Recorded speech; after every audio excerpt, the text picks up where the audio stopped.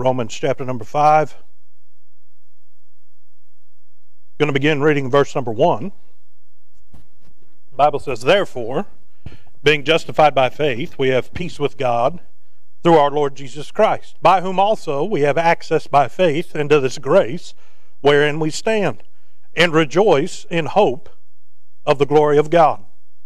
And not only so, but we glorify in tribulations also, knowing that tribulation worketh patience, and patience experience, and experience hope, and hope maketh not ashamed, because the love of God is shed abroad in our hearts by the Holy Ghost, which is given unto us. For when we were yet without strength, in due time Christ died for the ungodly." Now, in these couple of verses, already in the book of Romans, the Apostle Paul's already dealt with the law and how circumcision only was of profit under the law. He said Christ made circumcision none effect. He says if you're guilty of one part of the law, circumcision doesn't do you any good. And if Christ saved you, it doesn't do you any good then either. He's saying there's no glorification, there's no holiness, there's no earning your way, so to speak, with God by works. He says the only work that ever counted was the work that God said he would perform in the Old Testament, and the one that he said I did perform in the New Testament. That was the work that Christ did on Calvary. He says that's the only work that matters. Then by the time we get to here to chapter number 5, he says, therefore, or in other words, because of what Christ did for us on Calvary, he spent a lot of time talking about that in chapter number 4. He says, being justified by faith. Again, not by works. We can go to Ephesians where he wrote, for by grace are you saved through faith, not of works. Don't know how much clearer you can get in that, Brother Ron. Not of works. Don't know how you can, that's a tangent, we won't go off on it, but that's why they're having to change the Bible. That's why they've always tried to change the Bible, because they know that the Bible doesn't line up what they teach, so they try to change the Bible and make sure that it doesn't preach against the things that they believe. But that's a lesson for a different day. Not of works. It said justified by faith. He says because of our faith, not because your faith was any special. God gave unto every man a measure of faith. That doesn't mean that God gave to one a certain measure and then one another. No. God's no respecter of persons. We each got the same amount of faith put in us by God. Right? How much was it? Enough to get saved. Because it's his will that none should perish. He says by exercising that faith and believing on the Lord Jesus Christ. We can go over to chapter number 9 of the book of Romans where he says, for with the mouth confession is made unto repentance, with the heart man believeth unto righteousness. Right? It's not the confession, although if you believe in your heart, it's going to come out your mouth. Right? In other words, he's saying, if you ask Jesus to save you, believing that he will, he will. Well, he says, by that faith, which you didn't come up with on your own, God gave it to you. Right? You didn't have to figure out who to put your faith in. God already told you. He came to where you were, dealt with you, and convicted you personally of your need of the Savior. He's saying, God did everything for all you had to do was accept it, believe it. In fact, later on in this chapter, he refers to it as the free gift. Because it was no strings attached, no price, no cost of admission. All it took was you using what God gave you to believe what God had already done for you. It says, by that faith, we have peace with God. Now, it's one thing to have a peace that passeth all understanding. You know why you can have that peace? Because in your soul, you're at peace with God Almighty.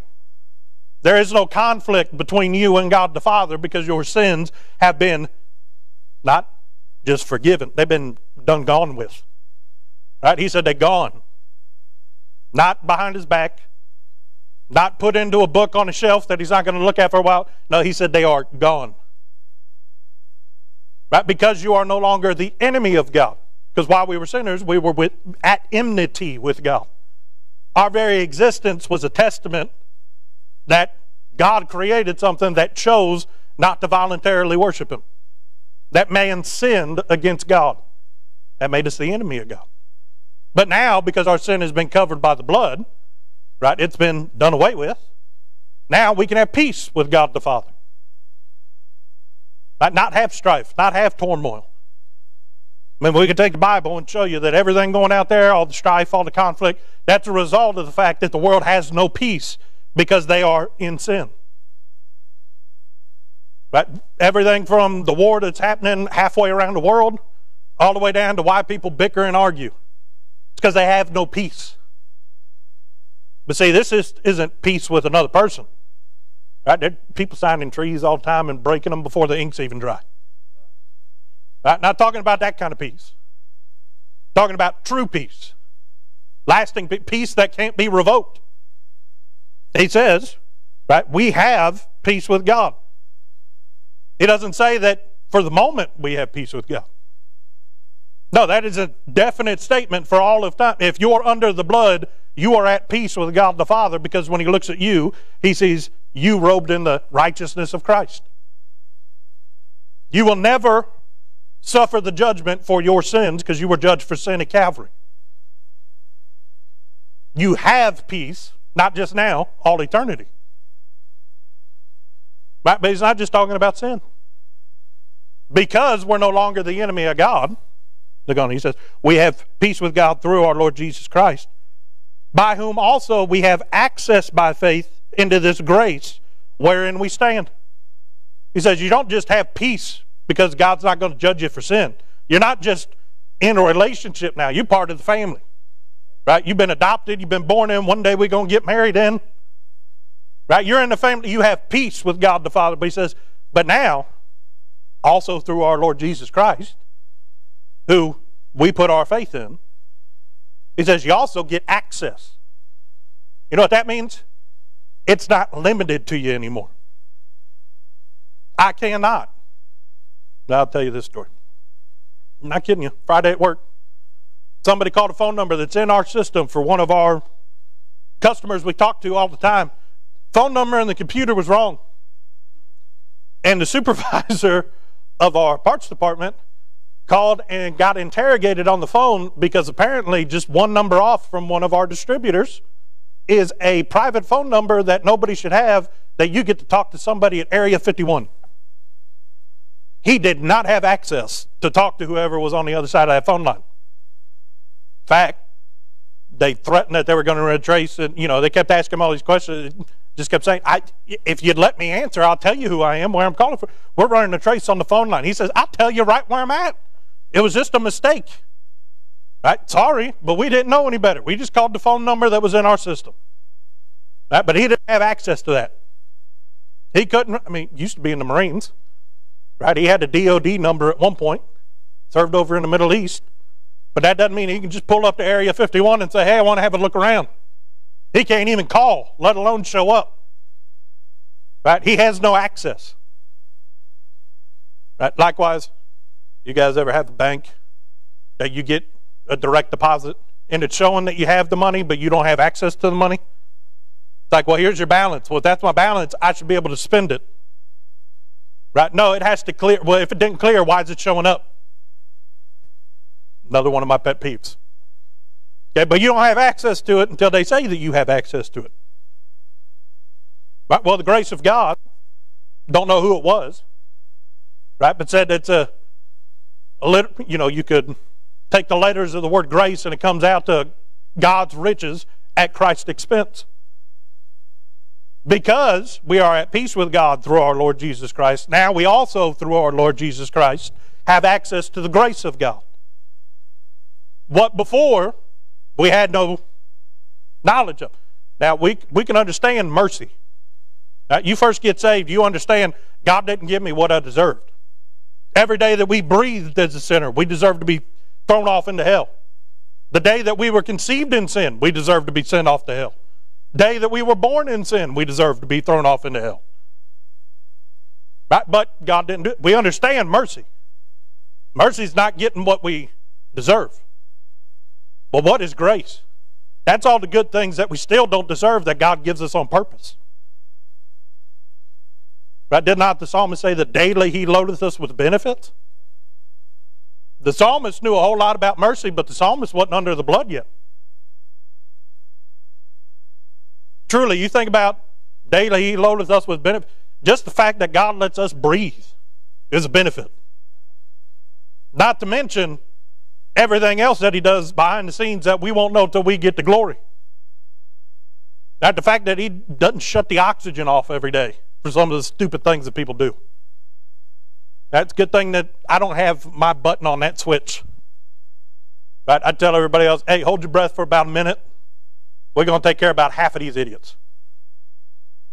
But, what do we say? It's not just not getting what you don't deserve.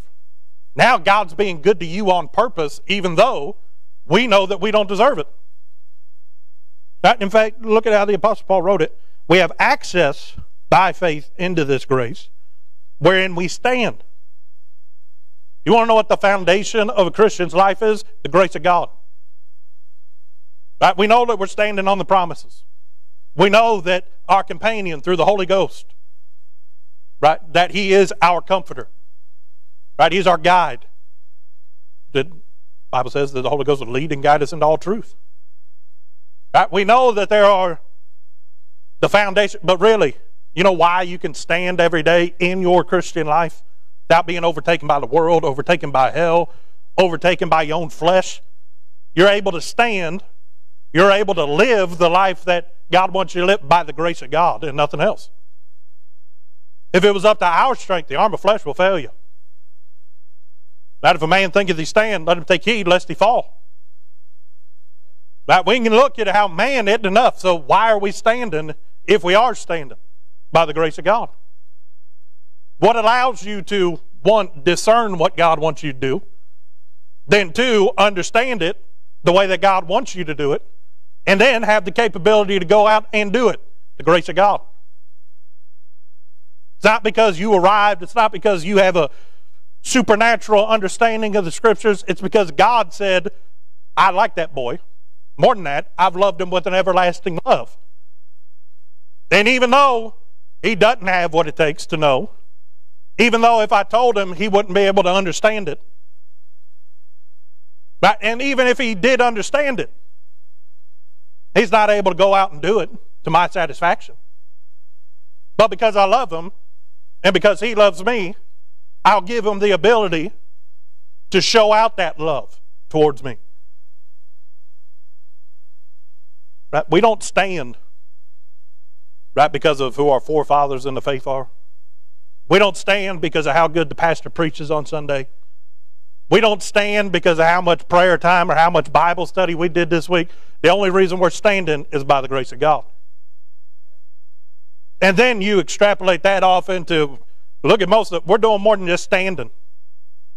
We thrive. Right? We've been blessed with more than we ever thought that we'd be able to have, let alone, you know, in our wildest dreams think that we'd be able to actually own it or actually do it or have certain people in our lives. Who did all that? God, through His grace. You don't just stand, you survive on the grace of God. Right? Well, he goes on to say, but in addition to that, and rejoice in hope of the glory of God. Well, what's the glory of God? Well, one of these days, either it's going to happen through the grave, or there's going to be a shout with the voice of an archangel. Right? And what's going to happen? The glory that God put in us is going to be revealed outwardly. Right? He put in you that new creature. Because of a man being Christ, old things passed away, all things become new. There's a new man inside of you. Well, one of these days, new man's going to meet up with new body, and the glory of Christ will be revealed in us. In fact, that's Apostle Paul said, it's a great mystery that God would choose to put Himself in earthen vessels. Right? To keep it hidden, secret. We don't have Mount of Transfiguration moments in our life where if we read enough and we study enough and we pray enough and we attend church enough that Jesus on the inside just shows out on the outside and everybody else, you know, struck down blind like the Apostle Paul was on the road to Damascus. That don't happen. You know what does happen? He did give us a light, tell us to shine it. They said there's a way that people can know what's in you's different than what's in them. But here the Apostle Paul says, we rejoice in hope of what we will be one day. Didn't our pastor preach on not too long ago, "Oh, wretched man that I am"? You know who wrote that? The Apostle Paul. You know what the Apostle Paul is saying here in verse number 2? He's saying, I know how wretched I am now. I know that the only reason I'm standing is because of the grace of God. He says, but I rejoice. Right? That is a present tense. I rejoice now because of the hope of what I will be in Christ one day. Do you realize that when we get that new body, our existence for all of eternity is the glory of God? That's the finished and final work of what Christ started at Calvary. Most people think getting saved is the end. No. The end is when you are as God sees you right now. Your conversation's already recorded in heaven. There's a spot at the marriage supper of the Lamb, whatever, if it's a dining table, if it's a, I don't know, because I believe that, if all of us are there, God's going to want us to have a good view of the bridegroom. It may not be one big old long table, right? It might be set up like a big old round table, right? Well, who's in the middle? Jesus. Okay, what's it going to be like, Brother Jordan? I don't know, but it's going to be great. But you know what each one of us sitting around that table are going to be? We are the glory or the finished work of what Christ did on Calvary. We are the testament of what God did. He took something that was nothing, and because of His mercy, He didn't throw nothing off into, everlasting fire. Instead, He loved it. He died for it. He bought it, and then He turned it into the image of His Son. It is the glory. It is for all of eternity. If I look around and see you in heaven, you know what I'm going to see? Jesus. Now I'm going to look back at Jesus and say, He did that. It's a testament of the powerful work that God actually did when He saved you. Because He promised that He wouldn't leave you the way that He found you. The Apostle Paul is saying, I just every now and then have myself a fit thinking about the fact that one of these days I'm not going to be like I am. I'm going to be like Him. And it's not going to be for my benefit, but it's to bring glory and honor unto His Son. But then in verse number 3, he says, and not only so, he's saying we got more stuff to glory of, worship about, rejoice over. He says, but we glory in tribulations also. That's a hard verse, Brother Randy. You see, in verse number 2, he's talking about us becoming a bit of God's glory. Right? We say glory and honor over in the book of Revelation. Right? We're going to shout it for all of eternity. Right? The Lamb who was slain and is worthy of glory. My presence in heaven, I get the privilege, the honor of being with Him for all of eternity. But when God sees me, He sees the finished work of Calvary. He sees the glory that His Son's actions brought. But in verse number 3, he's saying we glory. In other words, we rejoice, we worship, we get a little happy on the inside, and it works its way outwards because of tribulations. Now I can understand, people get excited about things that they made, where it started off as nothing, turned into something. That's a testament of the work of their hands. They can take pride in it. They can glory in it. They could say, God gave me the ability to do that, and I did it to the best of my ability, and it turned out like this. Right? I can understand that. Right? But it's a whole lot harder to understand how when tribulations come my way, I glory in that. I want to rejoice over that. You say, Brother Jordan, that's strange. Well, yeah, we're supposed to be a peculiar people. Does not the Bible tell us that Jesus embraced the shame of the cross for the glory which was set before Him? He did not glory in what He had to do on the cross. What was that? He had to take on the sin of all mankind. He had to break fellowship with the Father because the Father could have no fellowship with sin. Right? He willingly died so that we wouldn't have to. He did not glory in what he would become. He gloried in what we would become. So why do we glory in tribulation? We don't glory because of what we're going through. We glory because what it will turn us into according to God's will. You know why Paul and Silas were able to pray and sing at midnight when they were in that Philippian jail? They weren't singing and praising God for where they were. They were singing and praising because of what God was going to do. You say, well, did they know that he was going to send an earthquake and open the jail? No. You know what they did know? That if God was done with them, they'd have let him kill them. They knew that God had something else in store. And even if he didn't, like them 3 Hebrew boys, we are not careful to answer the old king. We know who the true God is, and we're not bowing to your fake one. Our God is able to deliver us, but if not, we're still not going to bow down to the fake one. Because right is right. They said, God's God, that isn't. And let God be true and every man a liar. We're not going to stand up and defy the king Nebuchadnezzar because we know that God's going to deliver us. No, we do it because it's right. They gloried in the fact that they were going to be thrown into the fiery furnace.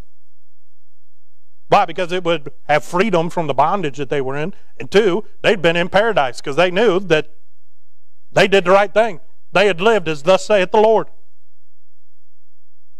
Well, in us, Apostle Paul and Silas, they weren't thanking God for all the stripes that they'd just been beaten with or that they'd been chained up in the inner prison. They were praising God because they knew that God was doing this to work another thing in their life. They knew that God had a plan, that God would do it in his timing, and that as a result of it, the gospel would be spread. They gloried in what their tribulation would strengthen them into as a Christian. But I hated running back playing football. Hated track time. It was always hotter on the track because the track was black and the sun makes black things hotter. And it always felt like it was about 300 degrees on that rubber.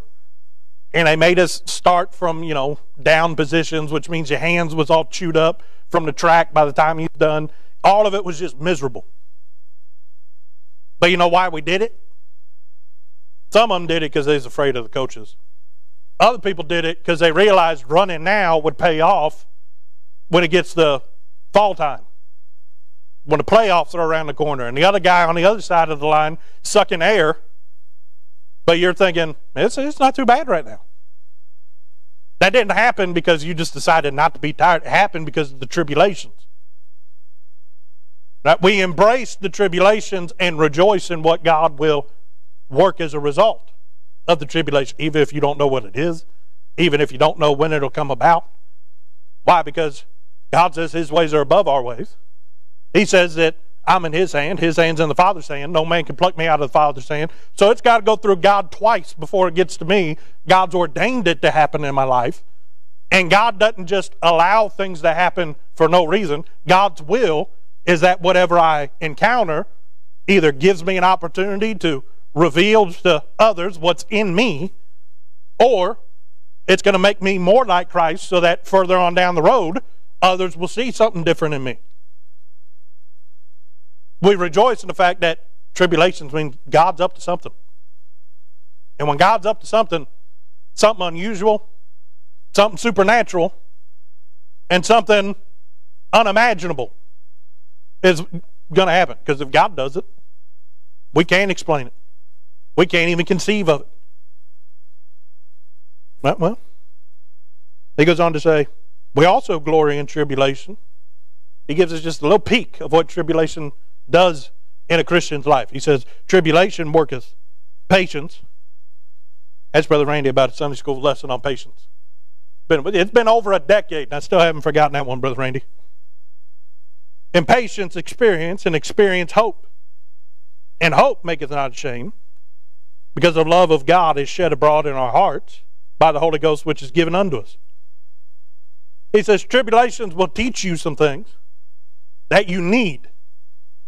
Because notice, there is a process here. You don't get to skip from tribulation to hope.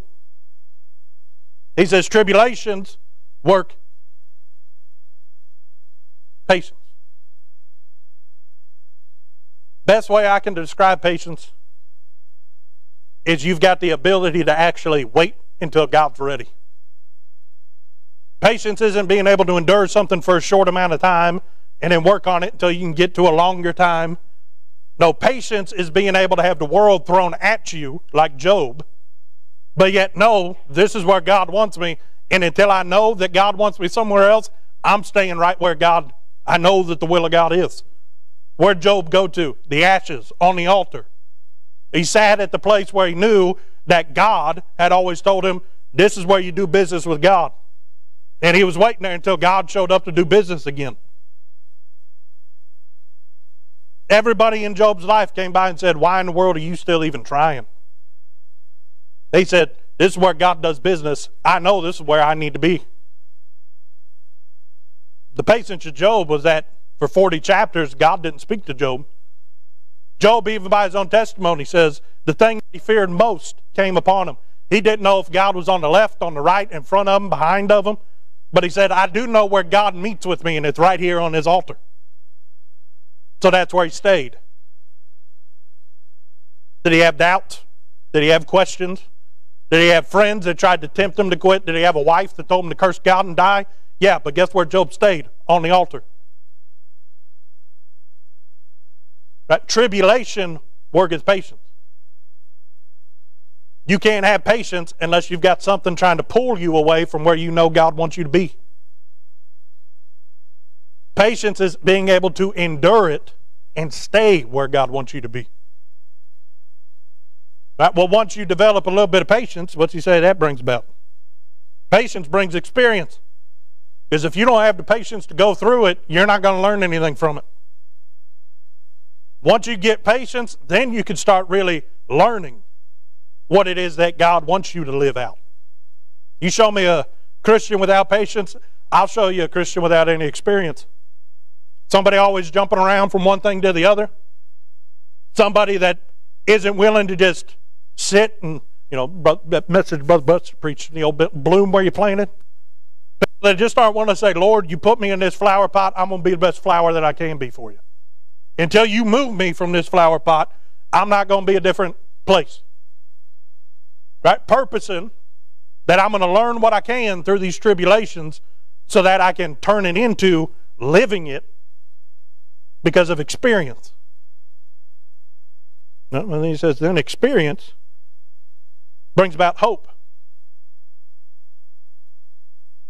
Well, hope, he's already mentioned it twice. He says, verse number 2, that we rejoice in the hope of the glory of God. We rejoice because of what we know he's going to do for us. Well, once you get a little bit of experience, you realize what we just talked about, that God doesn't let tribulation come just to give you a bad day. God allows tribulation so that you can get more experience. And once you've gone through it once or twice, you start to realize this is because God's not done with me yet. This is because God still wants me to have an impact in somebody's life. If God wants me to have an impact in somebody's life, that means he's not done with the movement of the church. You know what that means? God still wants to save people. Do you know what hope experience brings about? That whenever I'm down to nothing, that God still has a plan, God's still in control, and the hope is that through this, God will get glory from it. It's the same hope that we have back in verse number 2. It's not going to be the glory of me finished in the work of Christ. It's going to be the glory that God could use something that was so vile and, the offscour of the world, and he could take that and use it, right? Equip it. That's what experience is. So that when it encounters tribulation, God can still get glory from my life here. We know that one day we're going to bring glory and honor to God because of what he promised to make us into. But this here is a hope that my decisions down here, because I love him and I choose to do what I do for him, that will bring glory to God. You know what will keep you going in the hard times? Realizing that the very fact that you choose to face it. That you get up and you say, Lord, I know that this is for a reason. And you realize that my actions can bring glory to the Almighty God. That'll keep you putting one foot in front of the other. Because if my eyes are on how I feel, where I'm at, what I think is going on, I have no hope. My hope is in the fact that God knows what He's doing, and it'll be worth it after all. Not just all of eternity, all of the rest of my life here. Whether it's an hour or whether it's a day, it's going to be a whole lot better being in the perfect will of God. Whether it's for another 100 years, it's always worth being in the perfect will of God, even if it brings tribulations, because we know that the glory of God will be revealed through us here, not just there. That song, right? I know how I made it. It wasn't because I was strong enough to get through tribulation. I made it by grace. But where is God's grace the most powerful? His strength is made perfect in weakness. You know where God's grace is able to do the most for you? When you've got nothing left but the grace of God. You know where God's able to get the most glory? When you just take your hands off the wheel and say, Lord, you're in control. I know where you want me to be, right here. And I'm not going anywhere else. Just like Job. Then verse number 6, he says, for when we were yet without strength, in due time, Christ died for the ungodly. He wraps up all 5 of these verses by saying, now we have strength, because when we were without strength, Christ chose to die for us, the ungodly. He's talking about Jew and Gentile there. He has already addressed that 2 chapters before this. But the Apostle Paul says, you remember what it was like to not have strength? He says, now you have strength. Because when we were without it, Christ loved us anyway. Showed us mercy. And now we have strength by the grace of God. But go back with me in verse number 2. It says, by whom, referring to Jesus, we have access by faith into this grace wherein we stand. Why is somebody able to stand? Because they have strength. Anybody remember the times when Jesus or the apostles healed someone with a palsy? Or they had a withered hand? Or they were lame? What's it say? That they were strengthened. And then what do you find them doing? Most of the time running around leaping and praising God. Telling everybody that they run past, hey, I used to be lame, but now I'm not. Right, well, verse number 6 tells us that we have strength now because of what Christ did. Because of the access that we have to God's grace. And in verse number 2 he says, we stand. Why? Because of our faith in Christ and because it gave us access to grace. Our strength is the grace of God. That's why God told the Apostle Paul, my strength is made perfect in weakness. You know what he's saying? My grace is made perfect in weakness. Because our strength, our ability to stand, to function, to live, is because of the grace of God. And then, he says, we have access by faith into this grace wherein we stand. Right? The grace of God is not a thing, it is a place. He says, wherein we stand. You know why some people don't have the grace of God in their life? Because they're not standing in the right spot. The grace of God is dependent upon 2 things. 1, your salvation. Verse number 2, by whom also we have access by faith. Right? Can't have the grace of God without salvation. You can receive mercy. God may not throw you off into hell. He may deal with you as a lost person. He does all that through mercy. But in order to get grace, you got to be in the family. You got to have access. Right? Well, he goes on to say that we have access by faith into this grace wherein we stand. First thing we had no control over. We just accepted Christ didn't realize that when we accepted Christ, we had access to all the treasures of heaven, the grace of God. But the thing that we do have control over is where we stand. Apostle Paul says, you stand in the grace of God. He says, then you get the hope. Remember, if you're in the grace of God, what's going to happen? Well, by God's grace, you're going to face tribulations to make you a stronger Christian. What do tribulations work? Patience. Patience works experience. And then experience works hope. You know why some Christians are so miserable? Got no hope. You know why they have no hope? They have no experience. They have no experience because they have no patience. And they have no patience because they run from the hardness in their life that God brings their way to make them better. The Apostle Paul says, we stand in the grace of God, full well knowing that the grace of God will bring hardness. Because Christ told us to take up our cross and follow Him. Christ didn't tell us to take up the easy way. But furthermore, He said that the world would hate us because they despised Him. He said that because we are the children of God now, we're the enemy of the world. They hate us. They despise us. But God uses their hatred to His glory. He allows tribulation to come our way to show our God's bigger than their hatred. Our God's bigger than anything that they can throw at us. Our God's bigger than the way that I feel on a certain day. He says we choose to stand in the grace of God because, one, we know that tribulations, we can't get through it without the grace of God. But that by the grace of God, this thing which is too big for me isn't too big for Him. And He'll use this moment to bring about patience and experience and hope in my life. You want peace? You got to have hope. You want encouragement? That don't come without hope. If you don't believe there's a reasoning going on, why would you even try? You wouldn't be looking for encouragement. You'd be looking for the exit.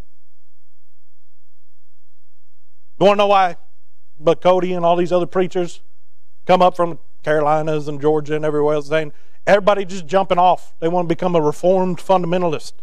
Right? Or they want to become a part of this movement or that movement. You know why? Because when hardness comes their way, they got no hope. Maybe because they're not saved.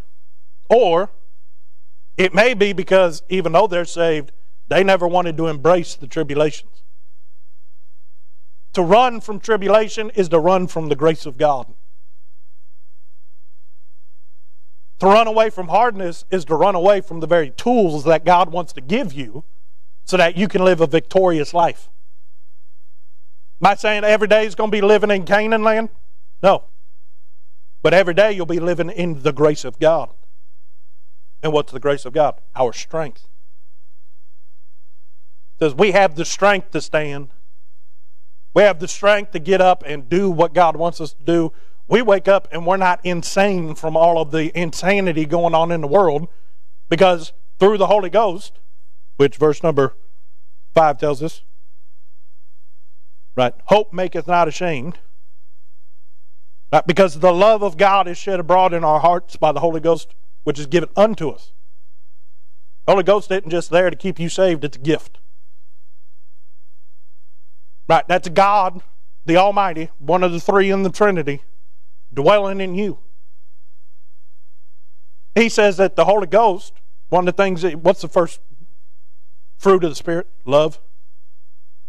Right, why, in verse number 5, why does our hope make us not ashamed? To face hardness, to face criticism, to face ridicule, to face the struggle of you fighting against your flesh,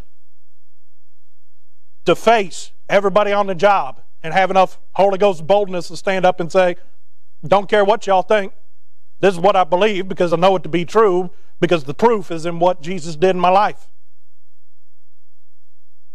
Where's that boldness come from? From your hope. But once you get a little bit of hope, what to tell you'll have?